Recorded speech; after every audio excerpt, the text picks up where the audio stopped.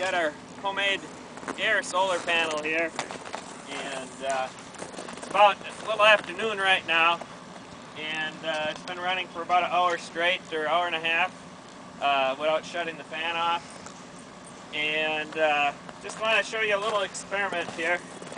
Go to the south side of your building, and we got white and red here, which ain't even black now. Black would conduct the most heat, but do a little experiment yourself on your own building.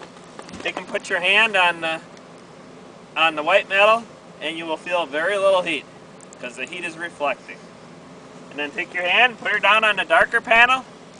There's a definite heat there on the metal, even though there's no insulation. It's about 12 degrees out here right now.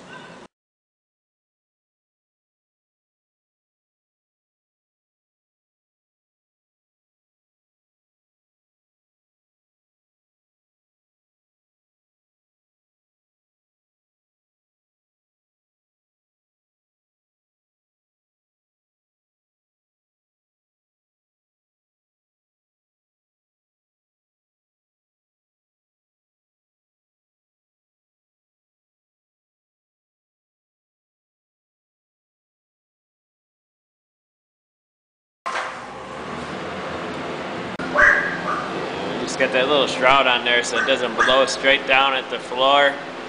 Otherwise it would kind of circulate that air back into the intake manifold right away.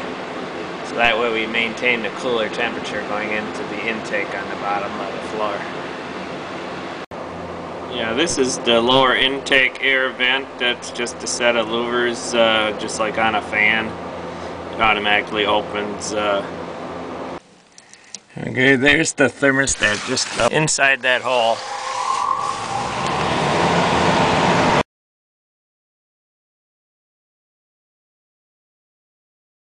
Okay, this is another outside shot of the panel.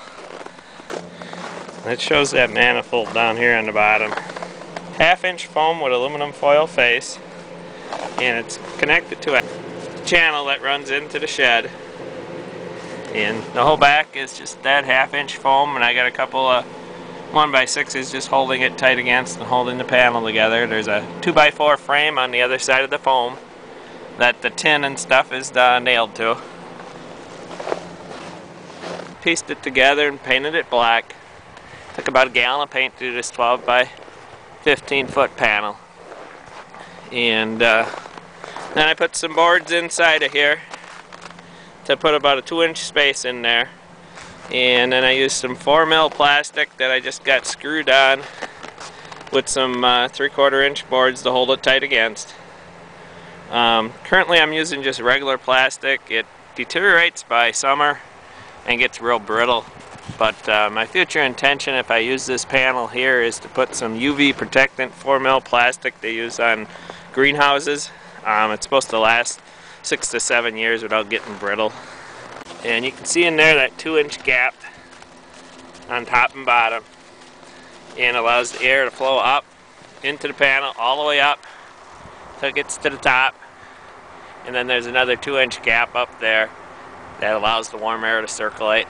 This 16-inch fan that I currently got on there now.